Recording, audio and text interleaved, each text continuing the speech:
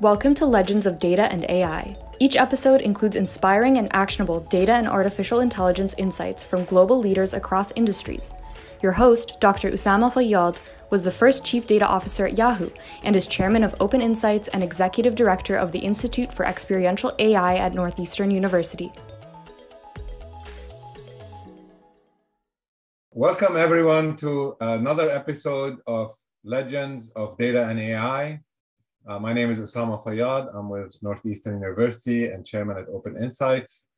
With me today, we have a very special guest, Mike Culhane, who did his undergraduate degree in London School of Economics, worked for 10 years in investment banking, and then started a very interesting company called Pepper Money, which he actually ended up taking public and then went private through a major private equity firm, KKR. And now they actually just relisted or went public with their Australian only business and have other plans for the future. Welcome, Mike, and great to have you here. Thanks, Usama. It's a pleasure. So you had an interesting journey with Pepper. How has the need for, well, first of all, maybe a few words about how you think about Pepper. How should we think about the Pepper business? Yep. And into that, why would data and advanced analytics and AI become relevant in a company like Pepper? Sure. So we are a financial services company doing two things. Firstly, lending money to consumers, and then secondly, managing loan portfolios. And that's across 14 markets today. Started with one, which was Australia, but we've expanded from there over the last sort of 10 years or so. And so you can imagine, given those different operations around the world, given the different types of consumer behavior that we've seen over the years, the need for data and advanced analytics within our business has become ever more important during that time frame. And I think, on the one hand, we would obviously be using, when we're making a lending decision, data to make sure that we are making the right credit decision for that borrower at that moment in time. But what we've already seen, I think, is there's many more applications that we can use data and AI for within our business. So it's not just only creating accurate credit scores, but it's how we can optimize operations, how we can manage our customers through their life cycle, how we can predict new customer needs, when customers might be at risk, so we can take appropriate action. For example, during periods such as COVID, we were very involved in doing that. Also, how can we run our operations more effectively? How can we allocate the right human and capital resource to the right part of the business, depending on ebbs and flows and cycles and so on and so forth?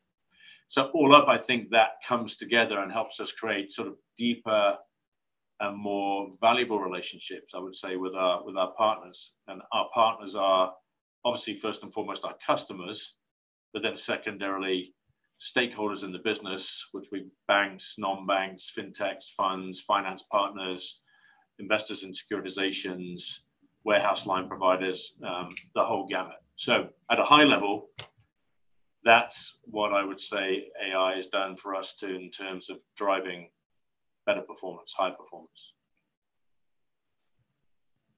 Pepper is in many lending businesses, mortgages, personal loans, car loans, and even retail purchase lending, which is a very hot area these days. And of course, you also kind of look at big loan portfolios and help other institutions manage their portfolios. And often you wind up kind of making decisions that many banks don't have enough courage or knowledge to kind of make, and doing so profitably. From a data and AI perspective, are these businesses very different or similar? And what are the challenges in launching multiple offerings in the same market? Yeah, That's a good question. They are absolutely different at the local level.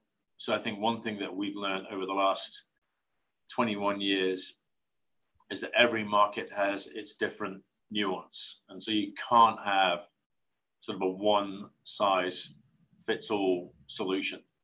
However, having said that, as I sort of mentioned a couple of minutes ago, there are some common traits that one needs to take account of, which do transcend markets. So, for example, filling the prospect funnel with the right type of customers, including optimizing relationships with introducers, be they brokers or be they ecosystems, that's common. Obviously, making that credit decision and pricing that person, that customer correctly, including understanding the risk of prepayment, losses, that is common across all businesses and all geographies.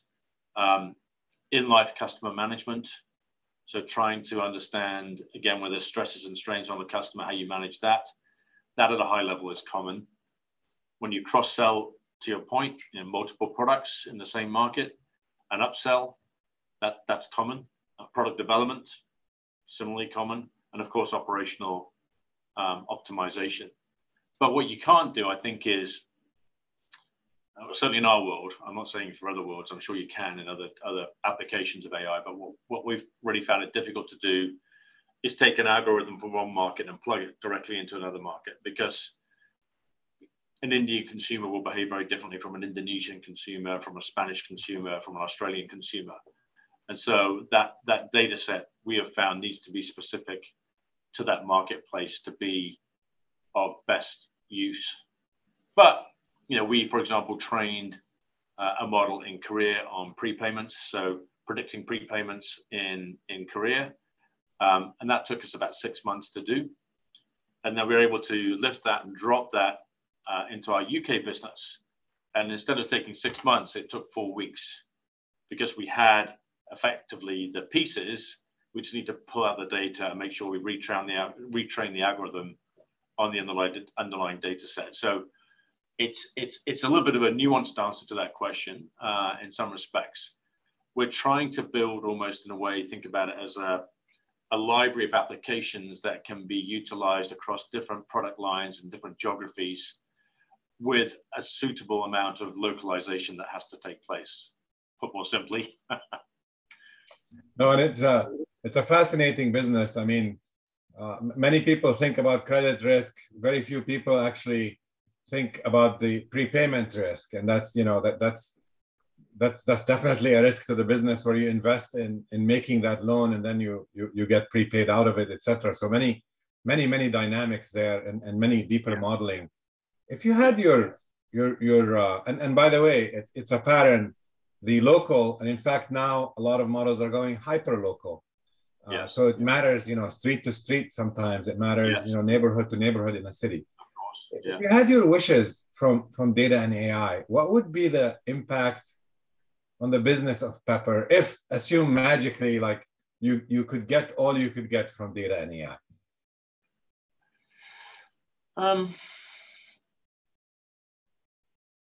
I think that there's a number of different things that I would say to that. I think that the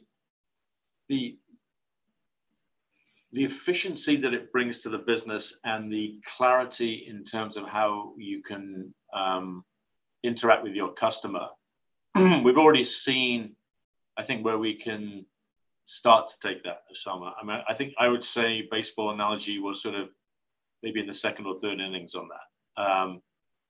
I think that sort of, if you're coming into the 7th or 8th, I think what you'd be actually hoping to be the case would be that you are, from the point of sourcing the customer all the way through to the point of managing the operations, all the way through to the point of funding your book, at every single micro segment along the way, AI, machine learning is optimizing those interactions and those processes and those transactions.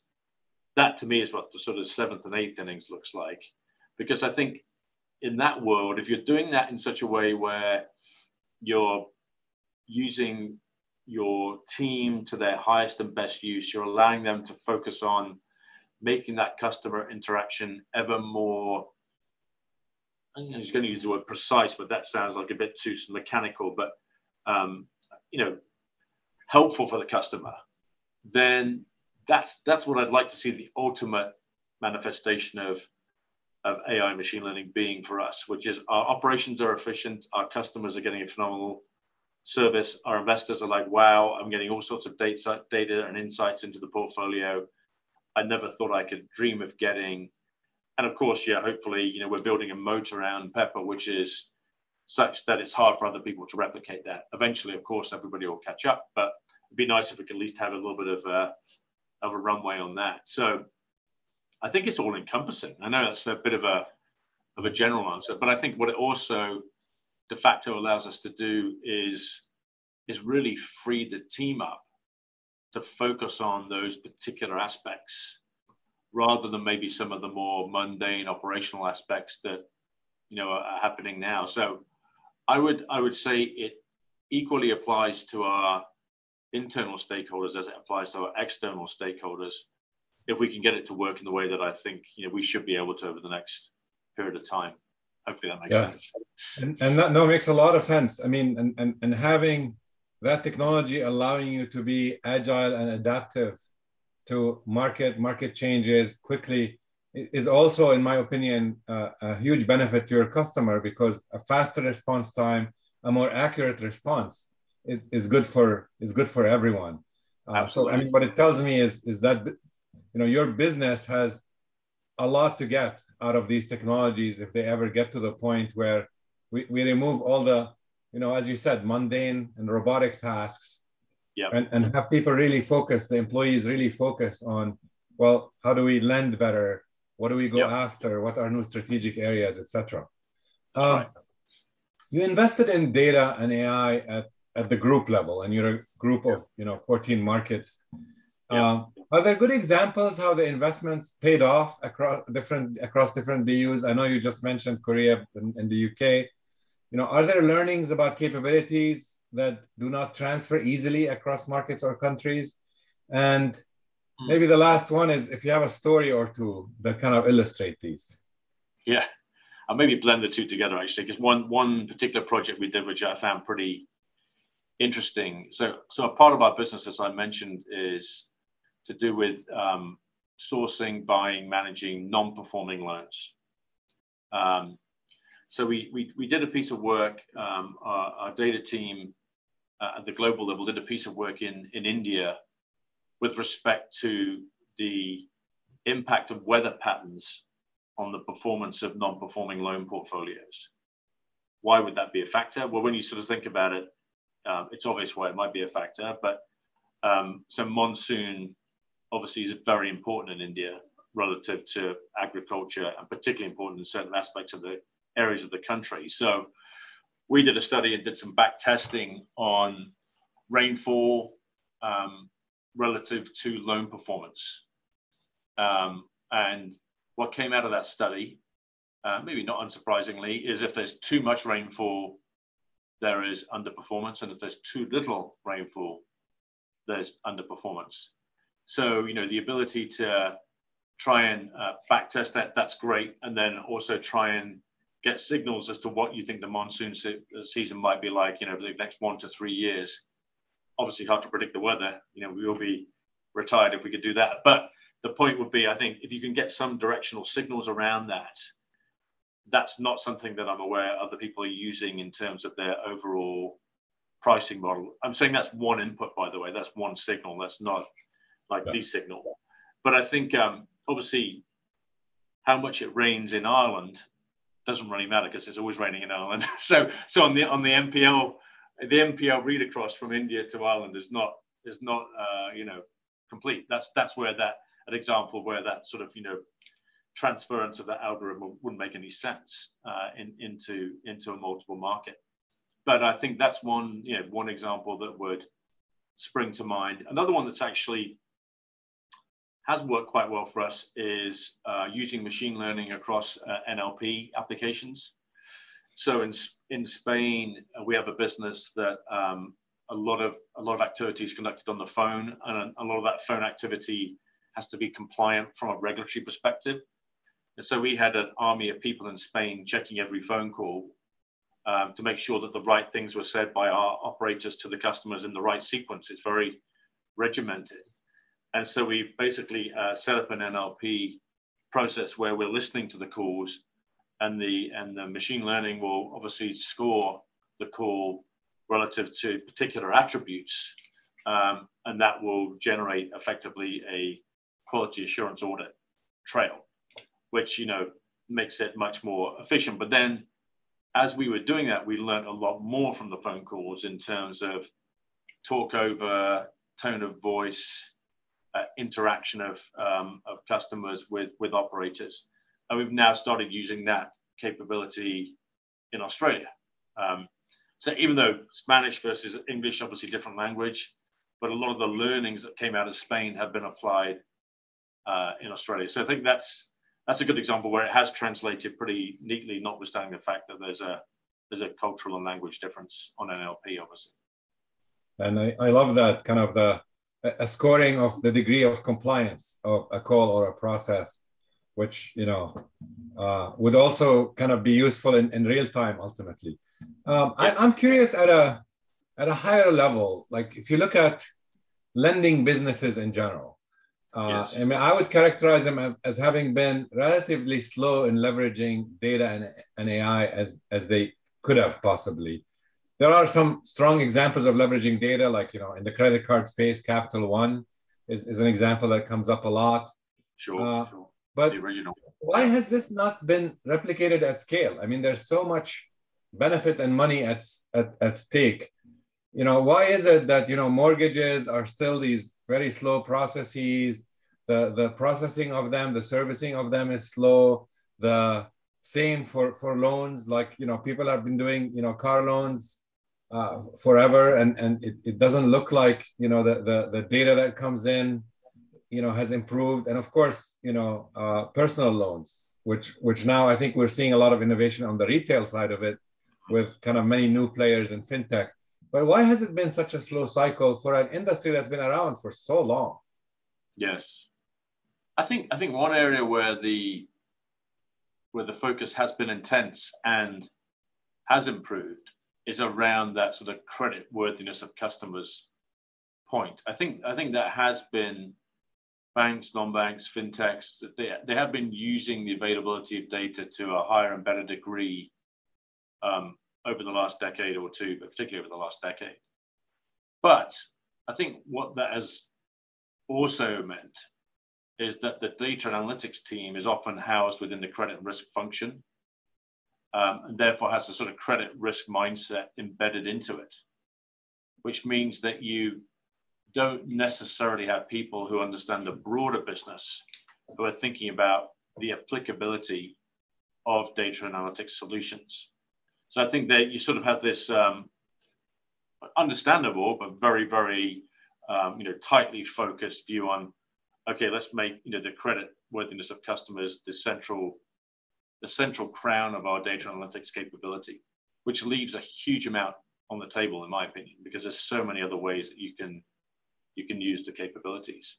I also think there's a big factor, which is you've just got a lot of legacy platforms, legacy systems within banks and other financial institutions, and to try and necessarily easily integrate machine learning and AI into those can be somewhat difficult. So I think that's probably a slight, a problem that has to be overcome. And when you read about the billions and billions of dollars that get spent on maintaining old systems at banks, it's mind blowing, and it gives you just a little taste of how difficult it is to deal with these things. Yeah. I think also a number of organizations have tried to sort of create momentum around data analytics, but maybe have failed, and why they failed.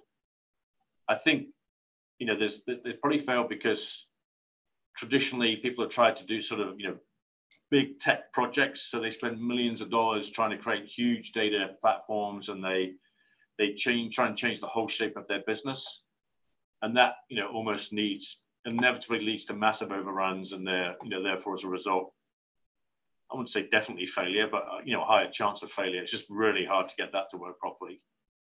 And then I think with a focus on trying to create perfect data solutions, I think some organizations might lose focus on the application of the data itself and where the most value is and can be created. So what I mean by that is, perfect data can be the enemy of getting things done. So I think you need to think more about MVPs and fast time to value rather than trying to get the absolutely sort of perfect solution. And then I think it's also, a little bit back to my first point, important to have data analytics teams attached to each department. So you've got like an agile team stapled to each department, so you don't get this sort of like, well, they're all over there, I don't want to deal with that data analytics team, they're a bit odd, I'm just going to carry on my own business. You've got to have, I think, support right next to you. And I think that it's happening a bit more. We actively try to do that, but I think that's probably a challenge for some big organizations as well. Yeah, definitely. As a business leader and a businessman, looking at AI, what are, in your opinion, I mean, and this one is a quick question, what are the biggest issues standing in the way of making AI work? Is it data dependency issues and you don't have the right data? Is it questions of business education to the opportunities? What's the biggest factor in your opinion? Yeah, you just put your finger on the two. I think I was thinking about some, which is, definitely education.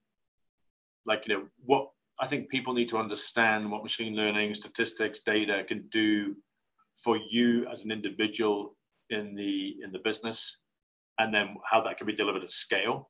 So I think that's a really, really important point. You need to work teams to work together with each other, and you need to really understand the ROI of what you're creating. So I think that's critical. And then I think there's sort of a lot of organizations don't realize the power of the data they're actually sat on. And one of our businesses, for example, tracks every interaction with every customer through an application process, but then they overwrite it because they're like, well, I won't need that again. That type of data needs to be kept. That's gold. Yes. And so I think it's just really understanding how you make sure you create sort of data repositories that really capture the information that's helpful for you and your team. To get AI to work right, there's a big dependence on machine learning and data science and data in general. How do you get that right data? How do you avoid from kind of letting the example you just said, very valuable data escape through the exhaust, basically, instead of being utilized and kept and leveraged later at the right quality, at the right granularity, and perhaps related to that, we live in a world where most databases really deal with structured data only, yet the majority of data in any organization, according to Gartner, 90% of the data in any organization is unstructured. Thinking about this whole topic of the dependence on data, what can we do? How do we fix this in terms of making sure that data is managed as an asset? I think you flip it on its head a little bit. And I think what you have to say is, what is the loaf, almost separate apart from the data you have, what are the obvious solutions where machine learning and AI can benefit me as an organization? What's the highest, I use this a lot internally at Usama, it drives people crazy, but what's the highest ROI that I can get when I look across the various different opportunities to deploy this type of technology? And then back solve for the data. So almost like take it from the application backwards rather than data forwards. And I think what that will do is focus people's minds much more intently on the business problem that can be solved, rather than getting into a deep discussion on what type of granularity of data do I have or do I not.